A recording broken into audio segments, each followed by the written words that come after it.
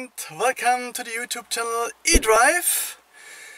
Today I like to make a video how much power the battery of the Renault Zoe Q90 is losing while we are for I think 12 or 13 days, no, it's more, it's 16 days away.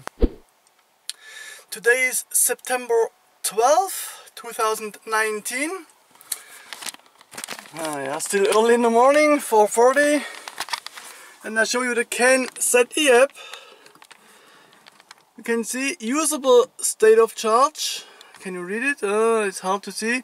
67.3% and real state of charge 68.5%. The state of health is 93% of the battery. So let's see how this state of charge is when we will come back from our holidays. Let's see. The car will just stand in front of the house and nobody will drive with it. That's it, thank you. And now we are back. Today is December 29th, 2019. So exact 17 days later, the car was only standing around while we are on holidays in Philippines.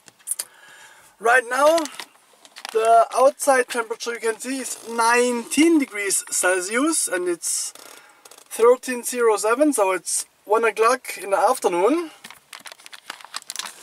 And here the usable state of charge is 60.8%. Before it was 67.3%,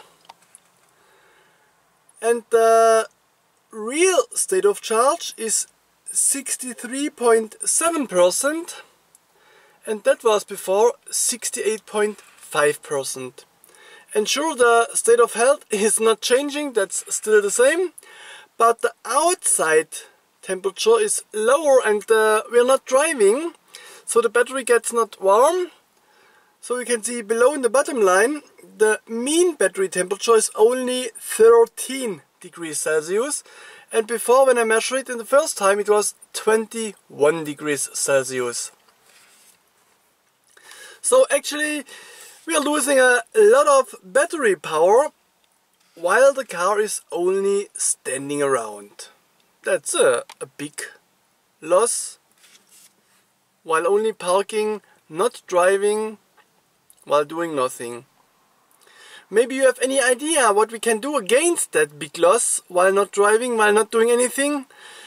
That would be a good idea to prevent that much, to lose that much battery power while not driving. I have no idea. Yes, we can connect the car to a charger while it's standing around, but then I need to provide some extra power to the battery. That costs also money, so it's the same. What can we do against that? Maybe we should remove some I don't know, devices which consuming that much energy, but I have no idea what it is. Is it really needed to consume that much energy from the battery pack while the car is only standing around? But I'm really not sure if the battery is really losing that much load, because before, remember, the battery mean temperature was 21 degrees Celsius and now it's only 13 degrees Celsius. So it's a difference of 8 degrees Celsius less, and that's a big difference in the power of a battery in the state of charge. Think about if you have a cell phone with a low battery status and you put it inside your pocket for some hours. If you get it out and the cell phone is really warm from your body, it can be the battery status is higher and you can use it again for some minutes or maybe hours. So the battery temperature is really a big thing for the state of charge. Yeah, that's my thoughts. I don't know. What can we do against that big loss? Any idea? Just write me that in the comment sections below the video. tell me your thoughts about it, your opinion. If you like the video, please give me a thumbs up. If you don't like the video, thumbs down is like always okay. That's your opinion and you can always show me your opinion. Okay, thank you for watching this video.